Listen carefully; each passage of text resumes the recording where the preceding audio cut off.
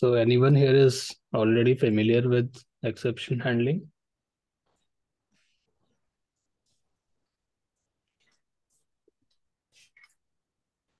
You can raise your hand or type in the chat.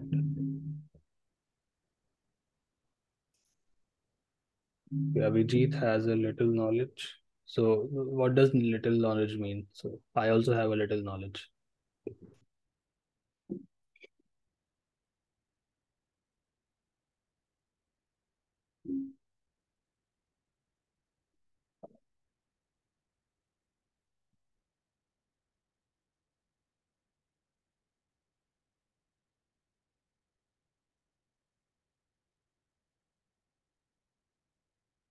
The process of handling unwanted bugs or errors.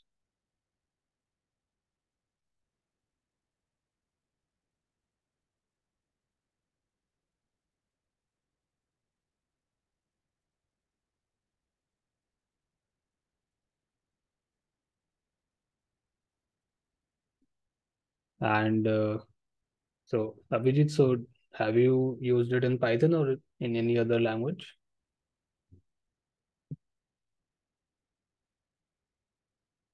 All right. Anyone else?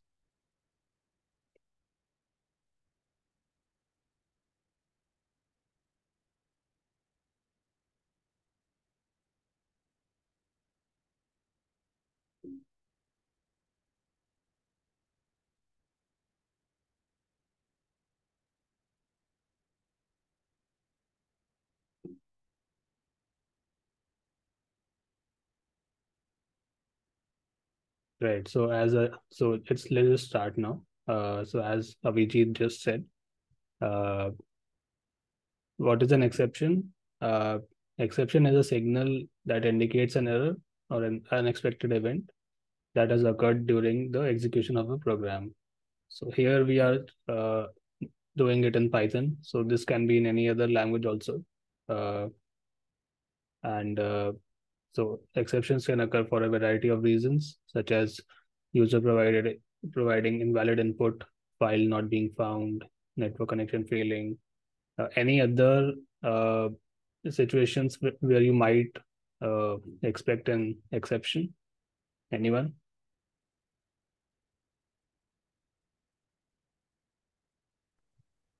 Type error, value error, Right, right. So what is a value error? infinity divided by zero, zero divided by something. So divide by zero is like a separate exception. It is specifically called divide zero division error. So as you can see right here, this. Okay.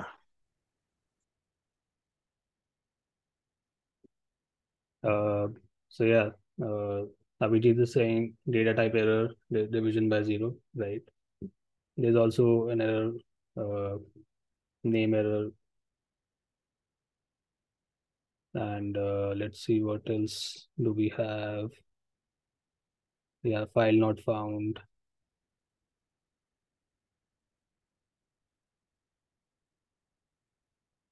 There's also an error for out of index. If you try to access a value that is not so try to access an index that is not present in any object. If let's say an error array or a list, so that's when you get that. Uh, Vijit is saying key in dictionary. Yeah, so if you try to access a key in a dictionary which is not present in the dictionary, that's when you get a key error. So like these are some types of situations where you might expect uh, an exception to occur. Now, uh, when an exception occurs, the program stops executing and Python generates an error message that describes the exception. So whenever your code encounters an exception, it stops right there, and Python does not get to execute the code after the exception. So this is where exception handling comes in.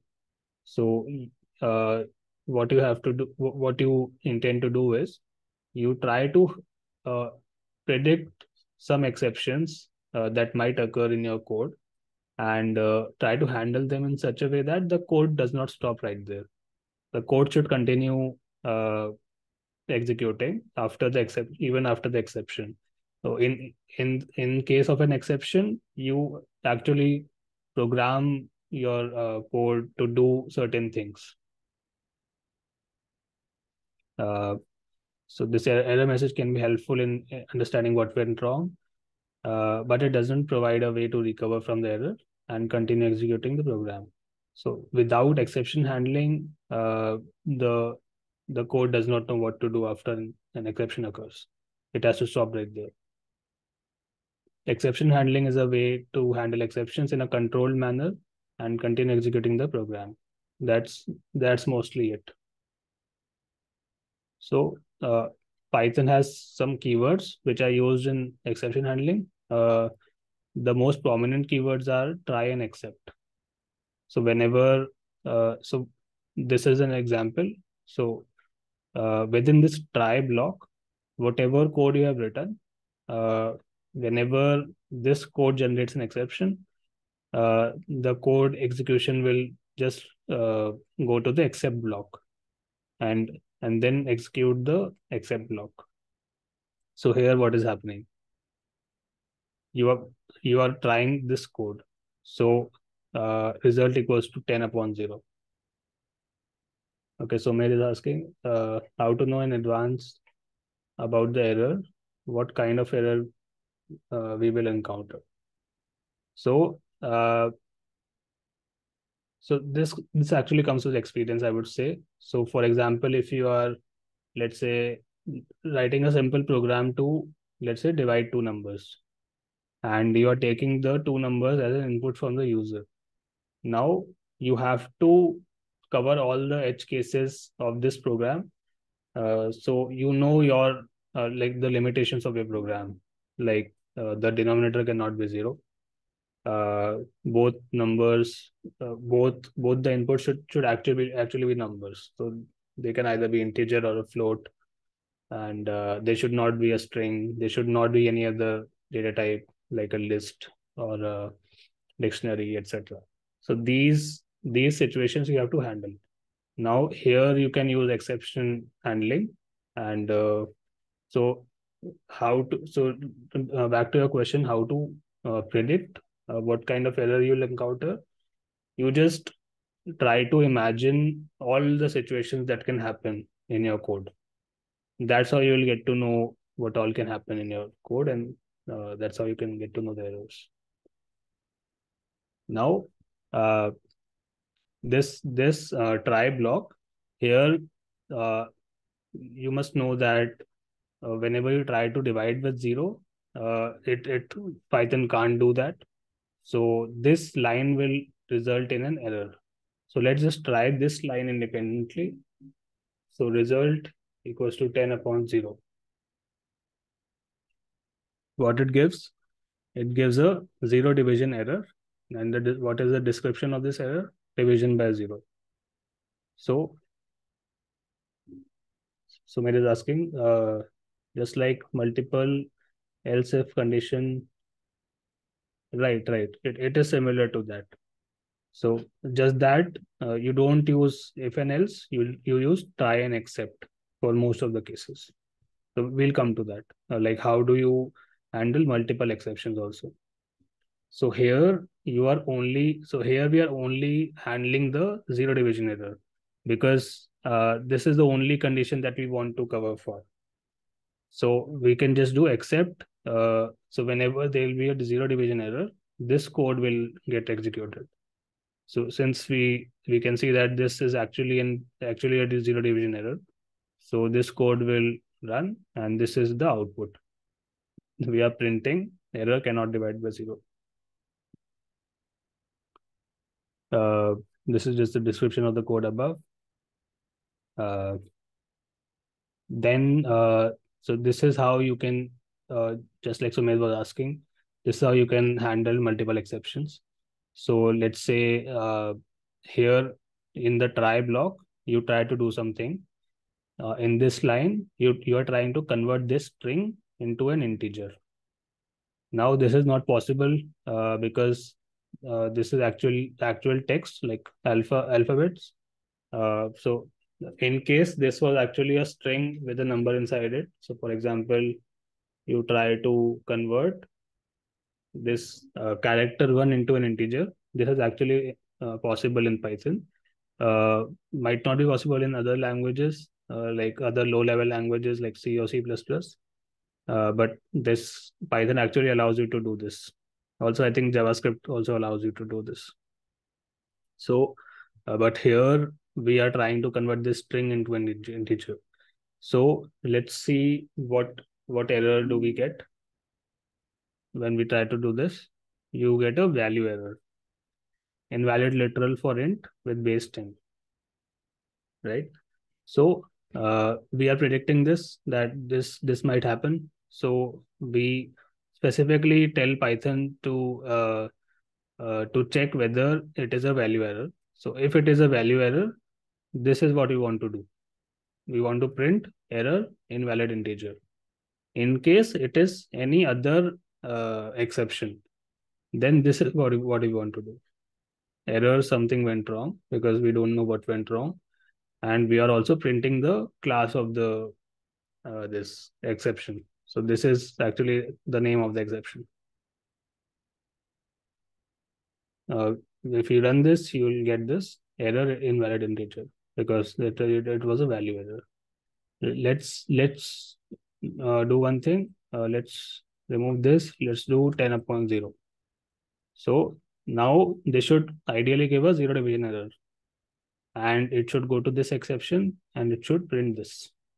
Let's see what happens. Something went wrong, and this is the class, zero division error. We'll also later at the end of the session, we'll also learn how to create your own exception classes, a custom class for an exception. Sumit is asking, if you don't know, then give by class. Sorry, Sumit, I don't understand. Can you unmute yourself? So suppose if we don't know the class, so always we can take the exception and print the exception by e dot underscore class underscore. Right, right. So printing an exception can be done. So just like this, print e dot dunder class dunder. So Uh, I have a one confusion yeah, that here we are taking exception as e, and above the zero divided by error something was there.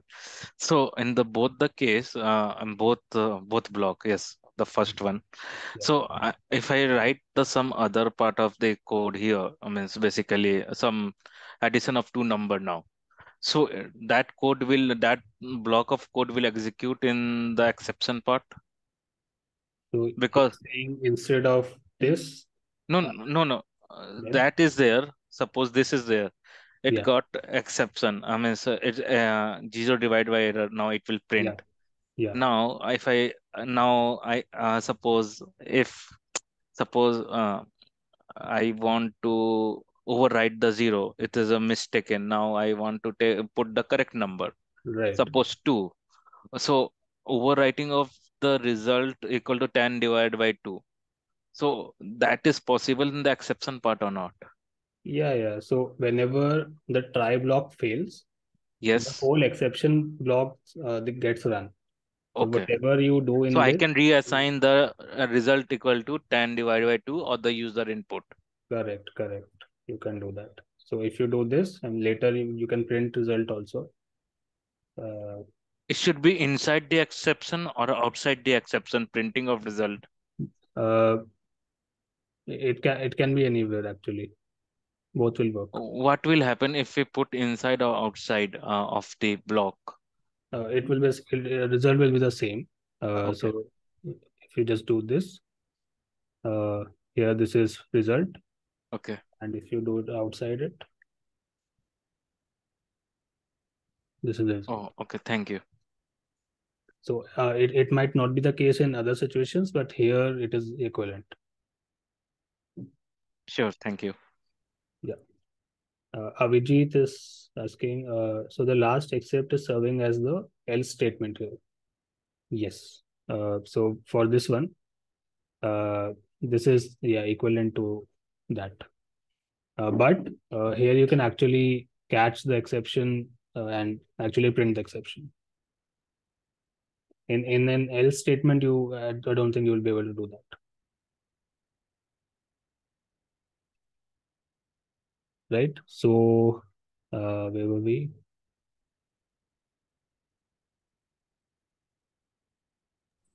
So also another thing, right? So you have except in the exception, the last block, you're using the class to show what kind of error you're encountering. What happens if you remove the class?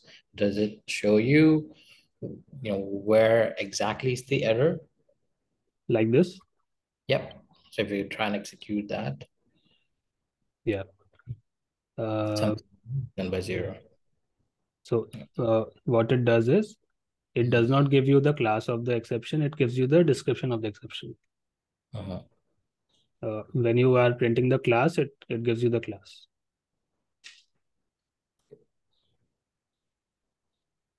So this is the So, name of the so class. basically, it will be useful, Ashit, that if you don't know error, make some mistakes and what kind of error it is getting up, take the exception and then write the program. That way, another way around. Uh, no, ideally you should just consider all the cases that can happen in your code Okay. and then write your try and except blocks.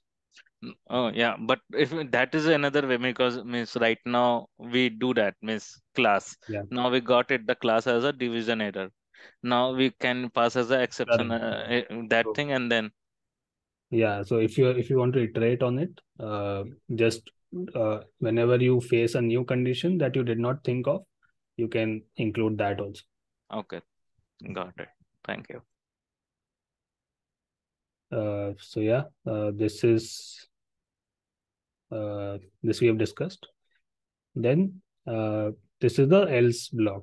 So like Abhijit was saying, uh, Python gives you a choice to include a else block here. So just like if else, so what it does is,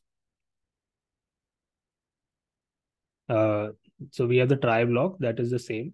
We have the except block, and if an exception is raised, Python will jump to the except block and execute the code inside it. If no exception is raised, it will skip the except block and execute the else block instead. So Abhijit, so in the last one, this was not the same actually, because uh, if if no exception is raised, then the else block is run. So try and else both are run in this case, and in the previous case, the last except block will not be run if there's no exception.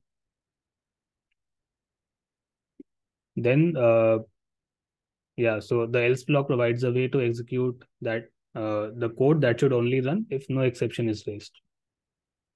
So what we are doing here is, so Sumit, you were asking earlier, where should you write the print result thing? So this is a neat way to write it. So in the else block, Okay. but what we did was also fine. Now this is another example.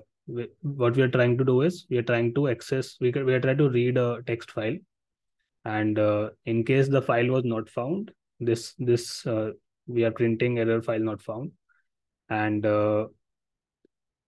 otherwise, if there's no exception, then we are printing the contents of the file.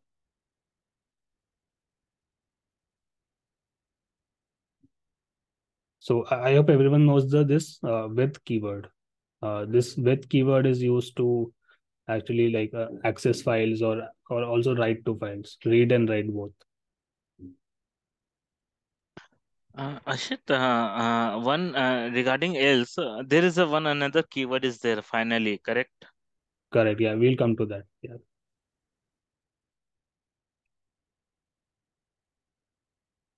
So this is the finally keyword. So what this does is, uh, So this first, like always, this try block is run. If there is a zero division error, then this is run. Then the finally block provides a way to execute the code that should always run regardless of whether an exception is raised or not. So this is actually equivalent to if you even don't write this finally keyword and just do this print outside of everything, this is equivalent to that. This is probably not much used because it is kind of redundant, but there's this functionality, so good to know about it. So what is happening here is we are dividing 10 upon 5. In case there's a zero division error, which is not there right now, so this would have been printed, but it is not there. So then first else will be printed because there was no exception, and then whether there was an exception or not, this finally will get printed. So we'll see this else output. The result is 2, and also this code will always run. This is the output. So maybe asking difference between else and finally. So the difference is that the else block is run when there was no exception in the try block, and finally block is run whether or not there was an exception. Finally block does not care whether there was an exception or not. So maybe is it clear?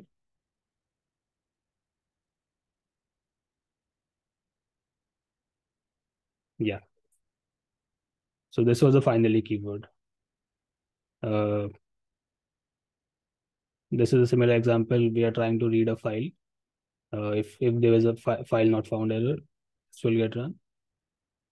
In case there was no exception, this will get run. And this will always run no matter what.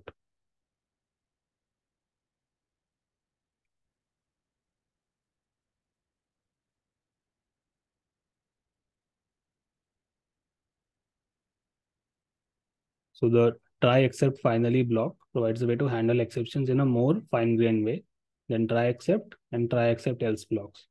By using the finally block, you can execute code that should always run regardless of whether there's an exception or not.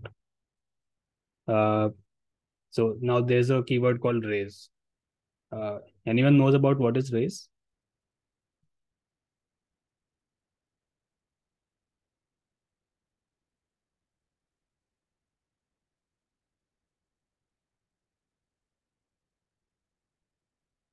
Okay.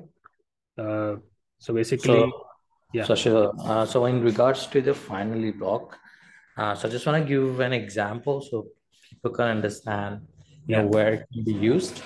So can you imagine a scenario where you're connecting to database, right?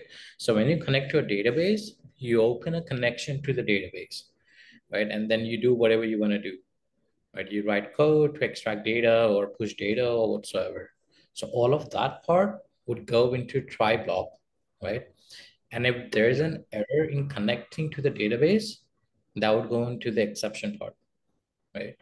Yeah. And the place where you would use finally block is to close the connection, right? Because at the end of the day, you want to close connection to the database, regardless of all your work, all your code ran or not, right? So that's where you can use finally block. And even in this example, right? So here Ashit is using with keyword. The reason why we use with keyword is you don't have to worry about closing, right? So once you read the file, you usually have to close it if you don't use with keyword, right? Yeah. If you only use open keyword. But right, so in this scenario, if you were to not use with, you would have to close the file before you can move on to new stuff. So that's where again you can use finally block, right? So you Yes. can close In the this case, file. Mhm. in this case, if the error was in the opening command only, so then you won't be able to close the file, right? Similarly with the connection also. Yeah. So if you encounter an error in the connection or opening a file, then yeah, it will straight away go to exception block, right? Yeah. But if it opens, if it makes a connection, then you want to close that connection, then you need to have finally block, right? So that's where that comes. So, was someone saying about the raise command? No. So, the raise command is to you can actually raise an exception by yourself. That's what the raise command is for. So let's see this function. This is a divide function where we want to divide x upon y. And in case y equals to 0, we are raising the exception 0 division error. So yeah. So what we are trying to do is, in this example, we have a function called divide.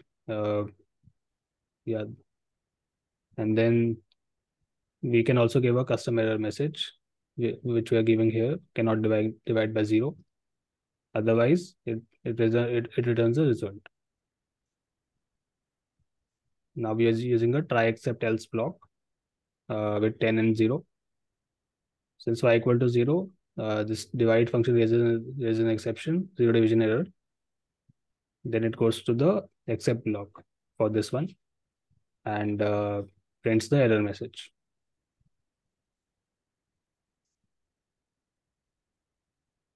Right? So, so the difference here is we can give a custom error message here, and we can catch that in this variable error, and we can print this one. And if there were no 0 division error, you would have gone to else and then printed the result.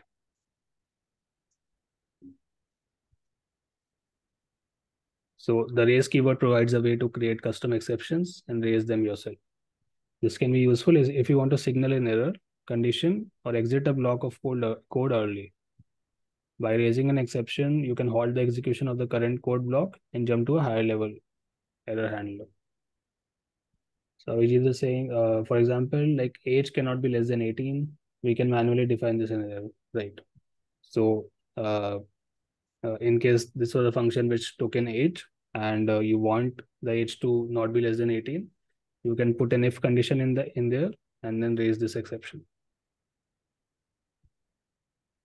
Now, how do you actually make your own exception class?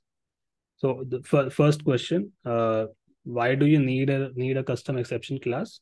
Just like Avijit just gave an example. Uh, let's say we want the age to be not less than 18. So that's where we can actually define our own exception class. So here's an example.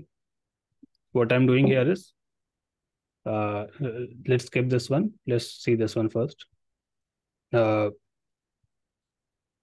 Say you are trying to divide by 0, and what we are trying to do is, if exception, then after this, I'm just checking whether this is a 0 division error or not.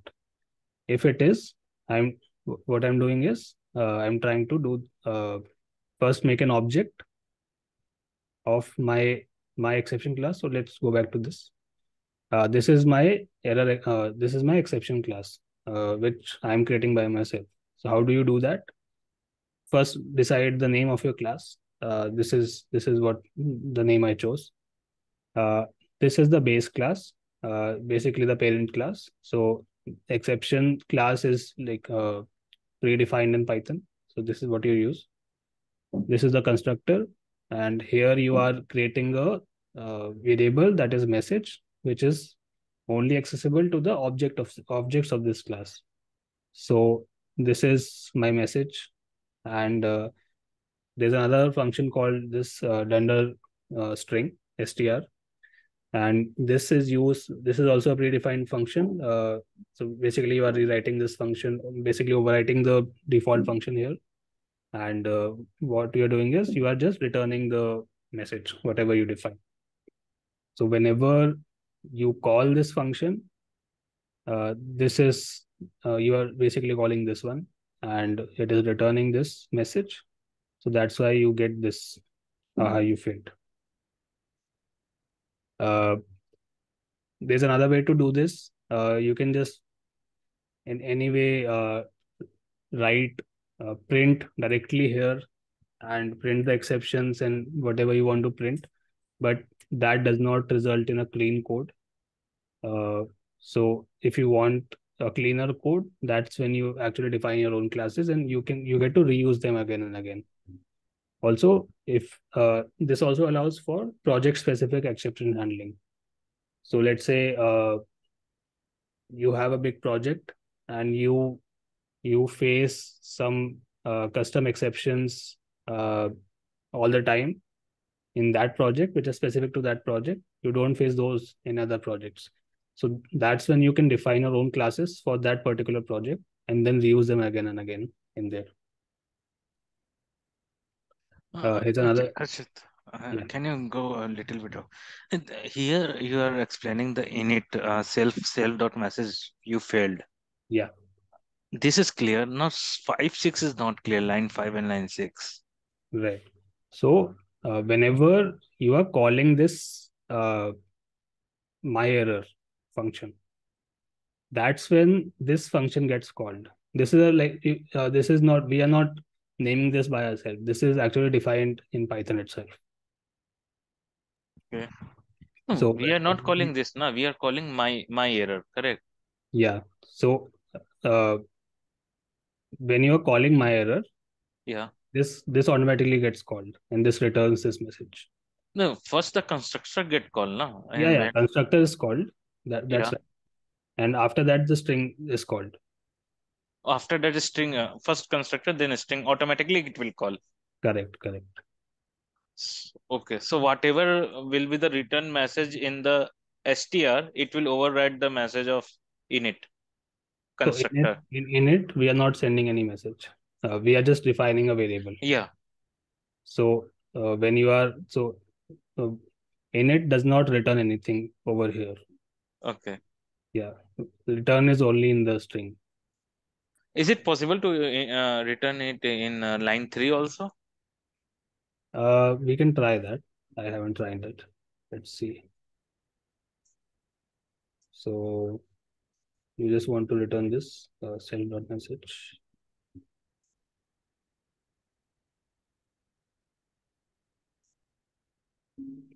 Yeah, does not work. So init should return none, not string. So it should not return anything actually. Init is not supposed to return things.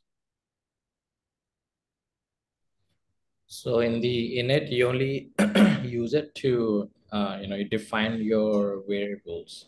So any variable that you'd use, let's say inside your class anywhere, you can actually define it in init.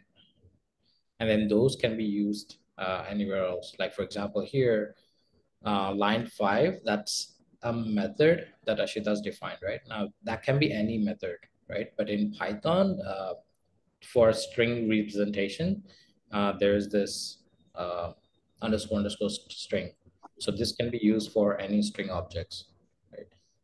And because we want to return a string, right, which is a self-directed message, we're using that on line Okay. 5. Okay, got it. Thank you. So Avijit is saying by instantiating the constructor, the message variable is created, right?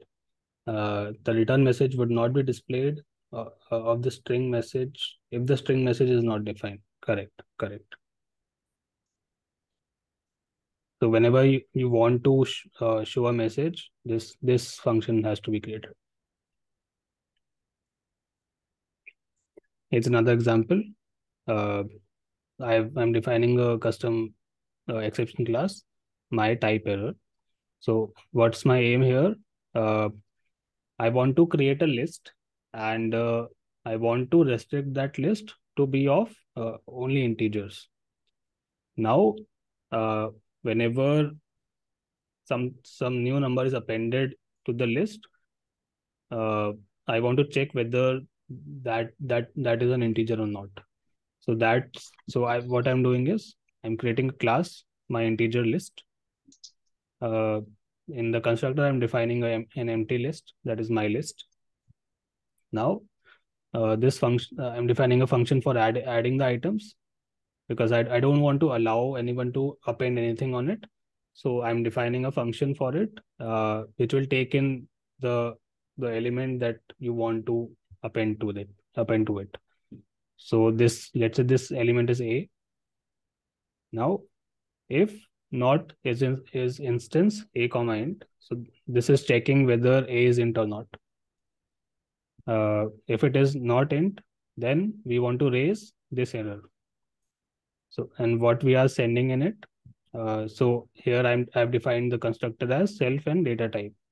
So it takes in this data type. So I'm taking type of A, and uh, uh, I want to return this message that this data type is not allowed, enter only integers.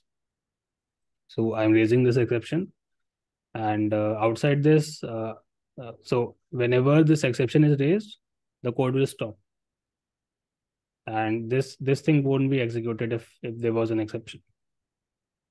This function is just to show print the list. So when we try this, here I'm creating an object, my list object, list object dot add items 1. So here A is 1. So it successfully appends it. Now I try to append this string, Aishit. Now this gives an error. What the message shows, the error type is my type error. That is the class that I just made. And what is the message? This data type is not allowed. Enter only integers. Just like the message I just uh, put in. This data type is not allowed. Enter only integers. And after this, we can actually use this show list thing. This function show list. So we'll find that only this one was appended in it. So if I just run this, so when I run this, it stops here, but this got executed. Now if I just do show list, it will show one. If I try to add other elements as well, we can do that. 2,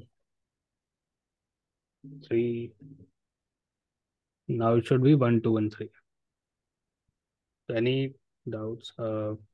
Yeah. Like entering alphabets in H field. Right, Avijit. So whenever you want to do like a data validation thing, whether you are actually entering the right data type, or right values of data, you can do this. Sumit is asking, please explain line 6 is instance, right? So what this function does is it just checks whether this variable is of this data type or not. So if I can do is instance 1 comma int, this should return true. So here 1 is actually an integer. If I try to do with a string, let's say I do Ashit and int, it should return false. If I try to do yeah, got it. If I try to do string, this is returning true. So it just takes the data. So this is actually equivalent to type of something equals int. So type of one equals int. So this is equivalent to this.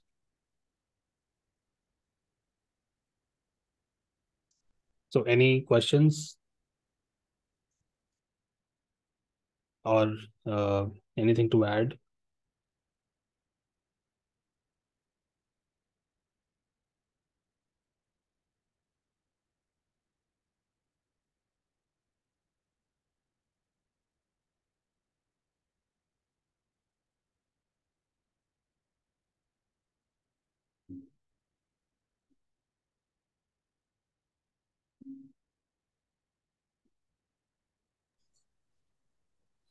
Just a quick question to everyone. So Did you guys learn anything from today's session? Or was there something you already knew? It's just that it wasn't clear to you before, and now it's clear. Yeah, it was unclear. Now it is pretty much clear how it is used, how we can create custom one. Good. Awesome. Yeah, getting the basics right is like very important. I mean, there's no advanced stuff for try except, right? It's just simple to use, except how do you use it in your use cases, right? And where do you use it? That's more important.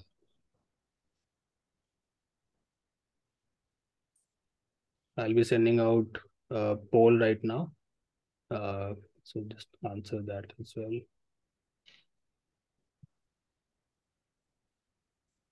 Yeah, that's good. Custom exception is good. Yeah, regarding sessions, yeah, we'll be doing there's a couple more sessions we'll be having soon. We have a Lambda function, how to use Lambda functions, maps, and filters. That'll be the next one. And then we also have another session on date time. So what you can do with the date time library. And so we'll be doing that as well. So there's two more sessions coming up. And in case if you guys have missed out any of the previous sessions, feel free to go check out our YouTube channel. We have posted it there. So there was the first session was very in depth on basics, data structures, so less dictionaries on all of that stuff. There was another session which was on, if I don't actually remember what it was on, but I should kind of remind me. I think the first session was on inbuilt functions. The second session was on functions and methods.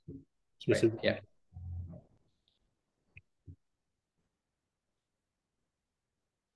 So I put in the link for the YouTube channel in the chat. So feel free to go there, subscribe to us, and watch the previous webinars. Yeah. We also did a session on GitHub. So if people are not familiar with GitHub, if you have used GitHub but as a single user, you can go check it out. We have tried, showing it how it can be used as part of a team. There's a lot of stuff that you do as part of a team, and that's how it is used in industry. So go check it out. It's there.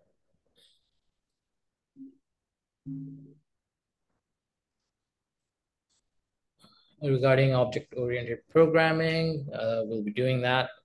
We just wanted to get the basics done first. So yeah, we'll think about a session for that. Yeah. So yeah, let's do object oriented as well. So Bala, we'll send you this notebook via email. Also, Thanks. Thank you.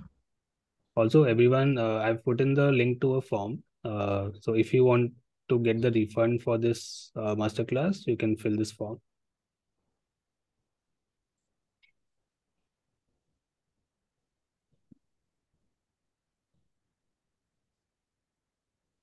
Any other questions in general? It can be anything. Doesn't have to be about this session. Data science or anything, data analysis, whatever.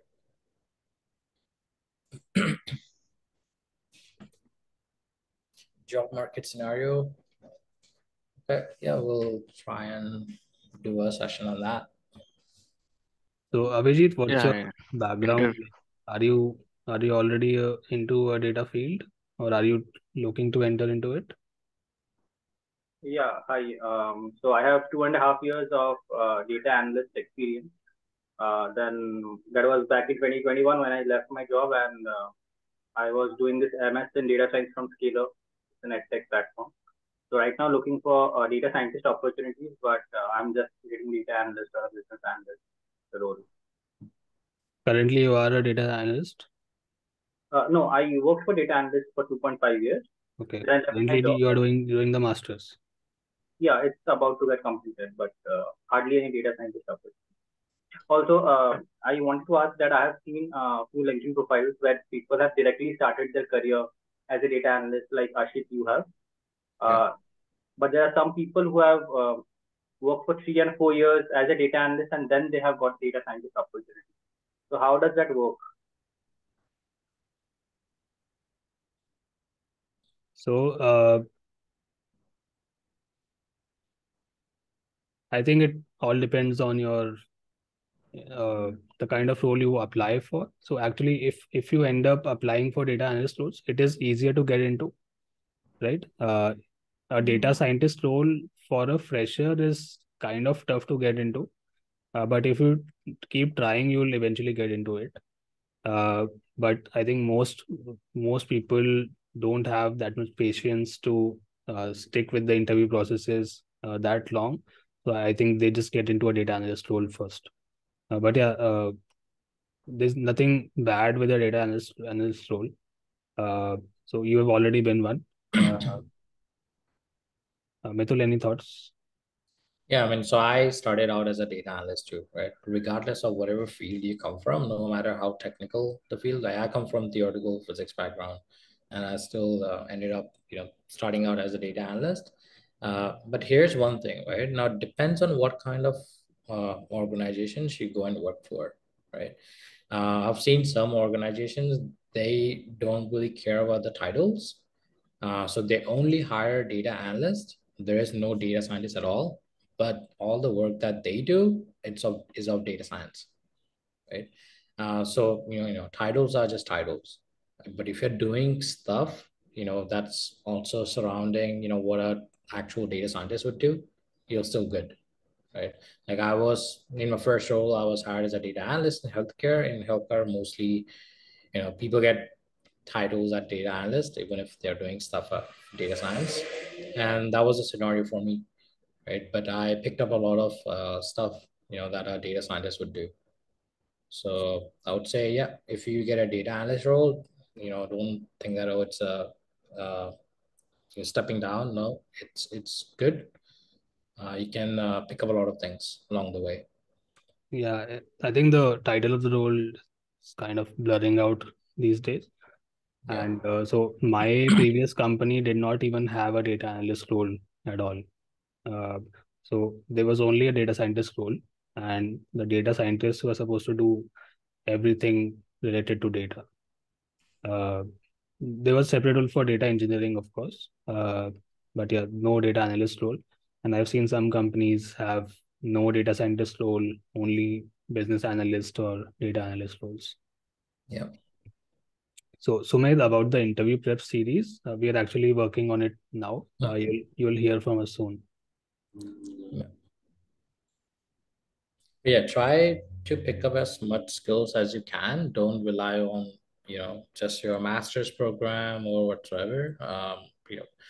The amount of skill sets that you will gain, the better you'll qualify for, better roles, better opportunities.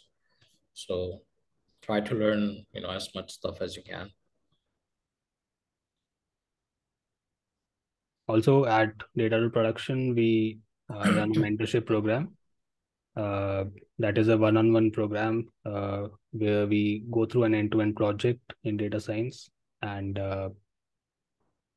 yeah, it is a 2 month long program. So if you are interested, feel free to contact us. Yeah. So I'll just share the architecture if people are interested. So I mean, we started this slightly different than a boot camp or any courses. So it's more like on the mentorship rather than a course. So you come and work with us for a period of 2 months, and in that period of 2 months, you would end up building an architecture which looks like this, right? So if you were to go work for any startup, let's say, and if you are the first data scientist, this is the kind of work that you would do. You're in charge of building the entire architecture by yourself, right? And this is how things are done. So we have put together this pipeline that anyone can come and build with us in a period of 2 months. And in the process, you get to learn all of these things, right? So how to use Python with cloud services, SQL, it can be MySQL or PostgreSQL, GitHub, but in a collaborative mode, not just as a solo user.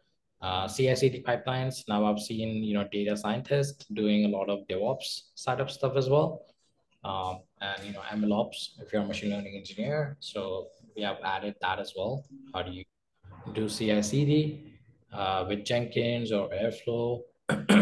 We have also added Circle CI for local. If you're gonna try, some companies use Airflow Jenkins, some use Circle CI, so we've added that as well in the pipeline. And the most important part is how do you automate the entire process, right? You're a data scientist. You shouldn't be running your scripts manually every day or so on. So automation is the key, right? So you can go do some more projects once you automate one of the project, right? So we have added that as well.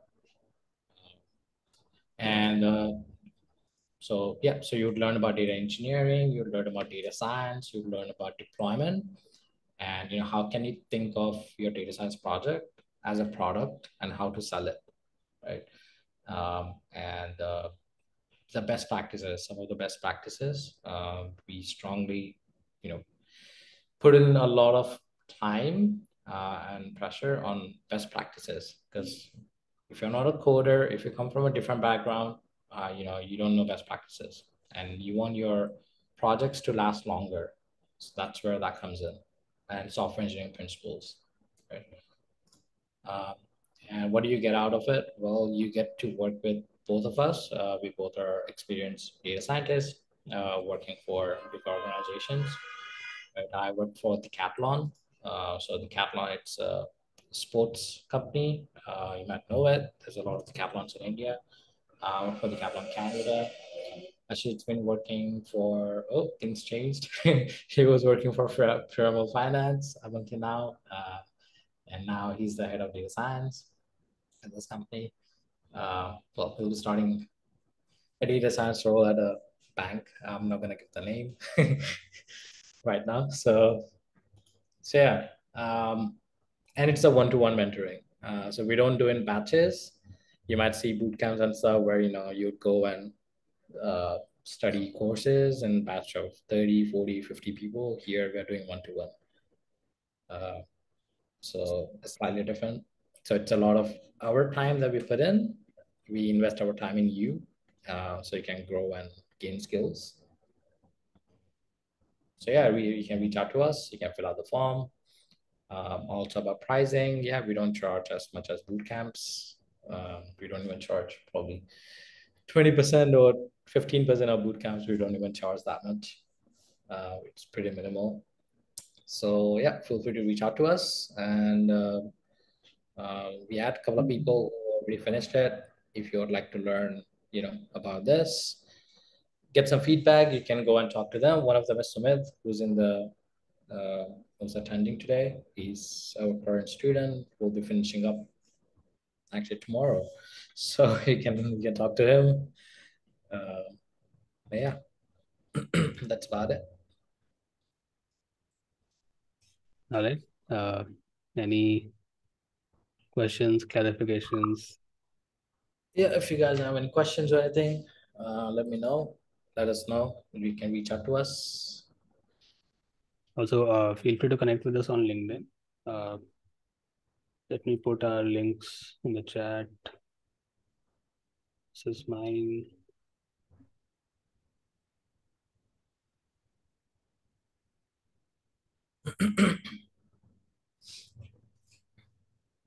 This is Mitul's. So feel free to connect with us. And that's it. So thanks everyone for joining. See you soon. Keep an eye on our LinkedIn post, Ashit's and mine, mostly Ashit's, because he posts a lot. We'll be posting about the next sessions, Lambda functions. So yeah, keep an eye. Thank you. Thanks Thank you, everyone. everyone.